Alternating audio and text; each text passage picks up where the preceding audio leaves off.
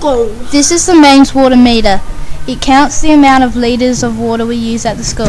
The school is charged by SA Water for the water we use. This box protects the water main meter. It stands out so nobody kicks it.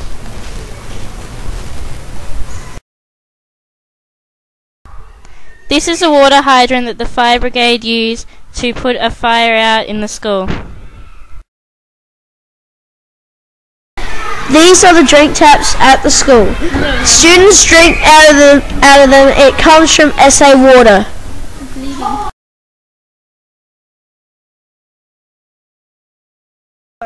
These are the other drink taps.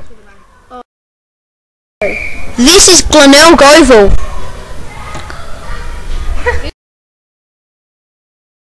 This is the water power box. It controls the sprinklers on Glenelg Oval. This is Glenelg Oval when the sprinklers are on. This is the tap and shower that is in the Glenelg staff room toilets.